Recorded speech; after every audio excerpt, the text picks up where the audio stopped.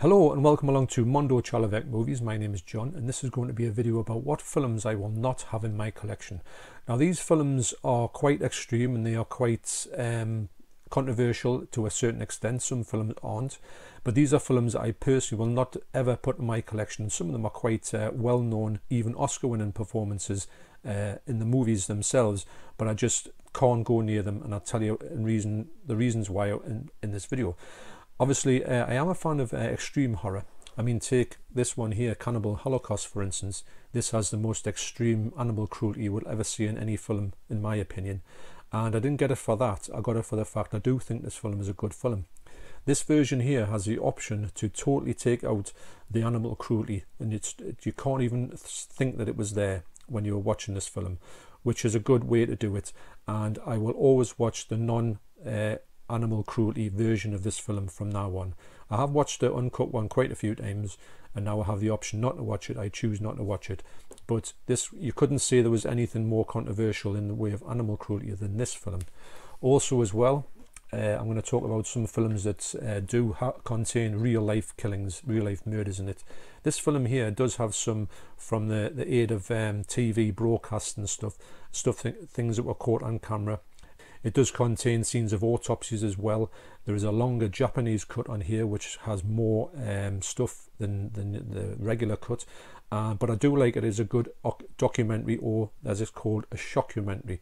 It's good in the sort of Mondo lines that has this real life sort of murder running through this through the films. It's not a snuff film by any means. I don't think snuff films exist, but this film here could be classed as that, and I'm going to talk about a few more films in there that do have this, which I will not have in my collection. And also you can go down the exploitational route, and I think there's no more exploitational film than Salò. It is really disgusting film, but it's got a lot of pluses. It's got something in it that I do like as in a film. I can appreciate it, but also there's a lot of stuff in here which would turn people off immediately, and I can understand anybody not liking any of those films. And maybe if they had a list of films they would never have in their collection, those three would be in their list. So this is the list that I've just compiled here, just talking about things that basically they just don't sit right with me, or they're a little bit too emotional to watch. Like again, I might have seen these films or not even want to go near them because of the content in them. Most of them I have seen, so I've got an opinion on them. So the first one I want to talk about is, and this is in no particular order, but number one that is on this list is number one in the films that I would not have on this shelf. I think a lot of people can work out which one that is going to be as well. So the first one I'm going to talk about is Sophie's Choice. Now this deals with concentration camps. It deals with kids in concentration camps and this mother having to make the ultimate choice between her children, which is just, it's just that if you were a father, you would, or have children, you would understand how heart-wrenching this film would be. And for that reason, I cannot actually physically, I have watched it a long time ago and I don't ever want to go back to that. And that film would be too heartbreaking for me to watch. Another film that would be too emotionally draining for me to watch would be Schindler's List. I have seen bits of it. I don't like the fact that it's obviously this is a true story. It's a thing that happened in history. I know, I'm quite aware of that, and I do understand the meaning behind this film. This fella Schindler, who made this list up to save all these people from the concentration camp, is an absolutely brilliant thing to have on film. It should have been made. I'm not saying it shouldn't have been made, but just for me, I don't think I could sit through it. I think it would be too heart-wrenching for me because of the subject matter in it. The next film is a film along the same lines called Life is Beautiful, and this stars two of my favourite actors, Roberto Benigni and Nicoletta Braschi, who's his real-life wife. And this tells a story of they're in a concentration camp. I haven't seen this film, but I know that I would have loved to see this film because of the two actors in it, but because of the subject matter, they've got to pretend that this concentration camp to their son is just a game and it's not real, and that's how they can get this kid through this concentration camp. I don't know how it ends or anything like that. Just the actual hearing about the story sounds very emotional, maybe too emotional for me to go near.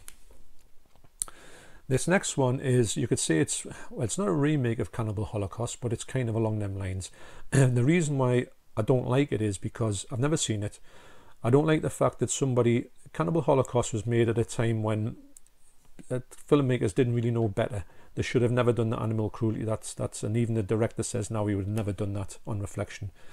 But I think that Eli Roth has made a sort of capitalised and even sort of used Cannibal Holocaust as a platform to make a sort of sensationalistic film. And I don't think for that reason it's going to have enough merit. I like the fact that Cannibal Holocaust is trying to tell a story, and it does have a serious story behind it, which is quite interesting. A lot of people don't see that because of the animal stuff takes you out of the film, and I can understand that. But The Green Inferno for me is one that is just a kind of a basic cash in on something that shouldn't have been cashed in on, and I do think that, to me, I've never seen it, but I don't think it's going to bring anything to the table. I'll be any way, in any shape or form, get anything out of this film, and I think it's going to be too, like, not extreme, but just too unnecessary, I'm going to say. The next film is a film called Titicut Follies. Now, this film is a documentary from 1967, and it's black and white. And the problem behind this film is that it's a documentary basically about people in a mental asylum. And it is a mental asylum. It's not really like a mental hospital like we have these days, a psychiatric hospital. This is a pure mental asylum in the 60s in America, and the way that they treat the people in here who obviously are, handicapped. And the way it's portrayed is a sort of documentary. But if you've got to think about 1967, these things were done in a not different way to in our days. So to see that in the way the people are treated and the plight that they're in is just not a good film to see. It's not a film you can take anything away from. It's quite disturbing in that fashion. The next film is a film from an established director, and I do like this director, and I have got some of his films, and I do rate his films quite highly. But when I saw this one, Antichrist, from Lars von Trier,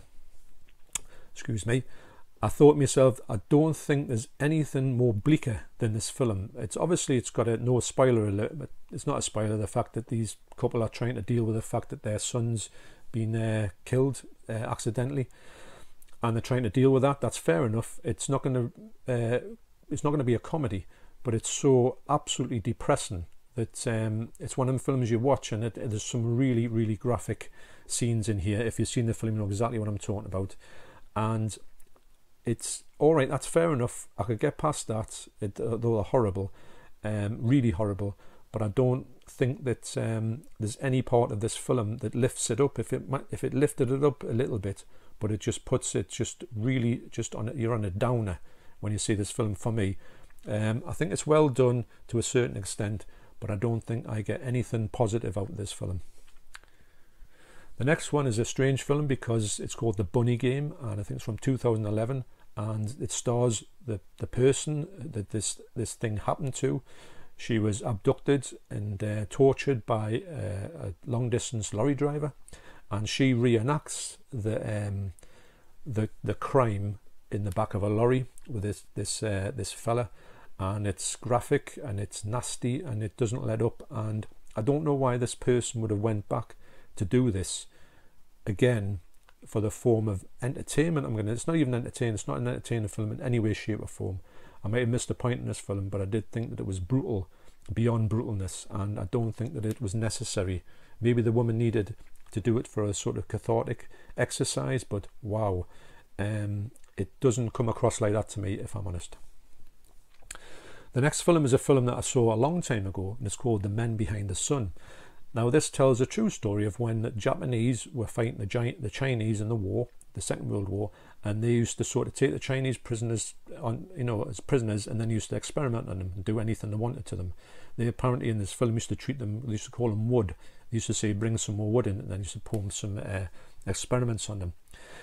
Now, the film, it's not a nice film. There's some really, really awful things happen to people in here.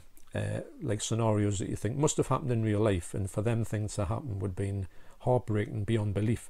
But the fact is, you see these things in this film. But the other thing is that what they did was they had the permission of either the Chinese or I think it's a Chinese film. So the Chinese had the permission to use dead bodies as a sort of their special effects. And if you see things of operations on kids and stuff like that, you always wonder, is this a real dead body of a kid? So once you see it once and you realize that that was what happened behind it, you think, no, not for me. Although it did have another 3 sequels after this, believe it or not. The next film, there's another one from Lars von Trier, and it's called Dancer in the Dark. Now it's a great film, but it's not a great film because Björk in here is one of my favourite singers and performers. She's brilliant in this. She's unbelievable as this very innocent and lovely person who is going blind. So then she wants to provide for her son. Things go wrong a little bit, and she gets involved in this sort of incident, which means she's framed for it.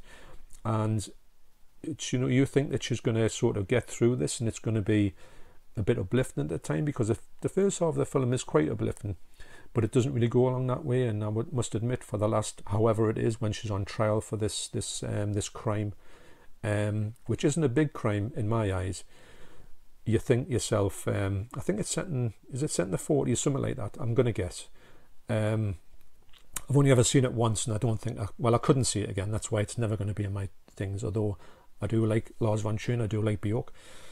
The whole sort of last half of the film is so bleak and it's so nasty. The fact that this girl, this person, this character just has every single thing thrown at her, and you just think, is this ever going to stop? Is she ever going to catch a break?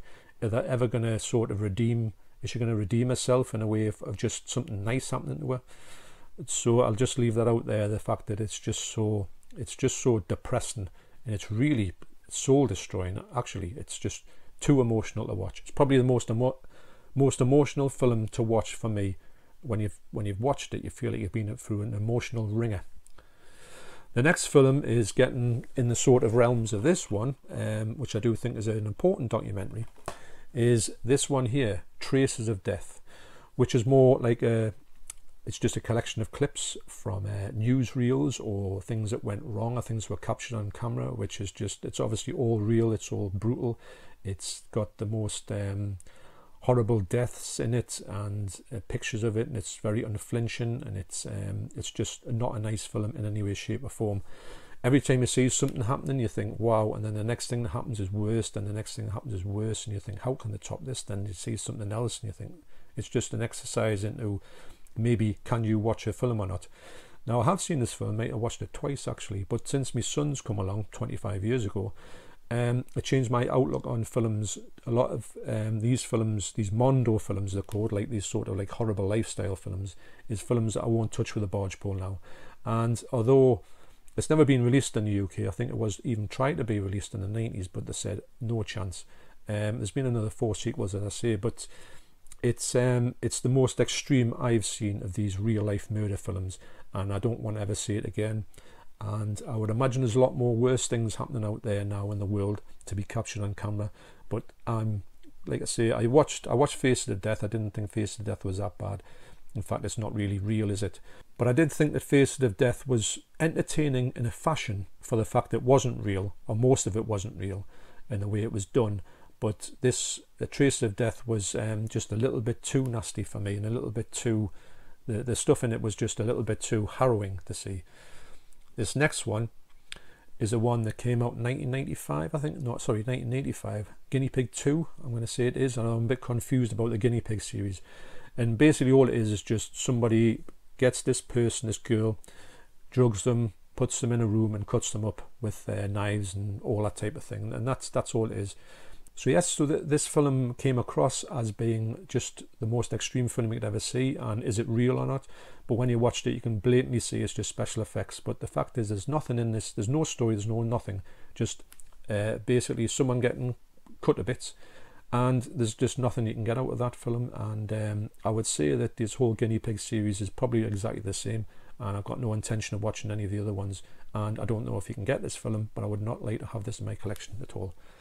So anyway, so yeah, so number one, I like most of the people would know what I'm going to mention for number one film. I would not have on my shelves. I don't care if Arrow brought out the most fantastic version of it in 4K, and they had the best special editions, and it was numbered and everything. It was part of the list. Say if I had a numbered set that I got from Arrow, say, and this was number 6 in it, and I needed it for the collection, it would not get bought because it's so extreme, unnecessarily extreme, I find.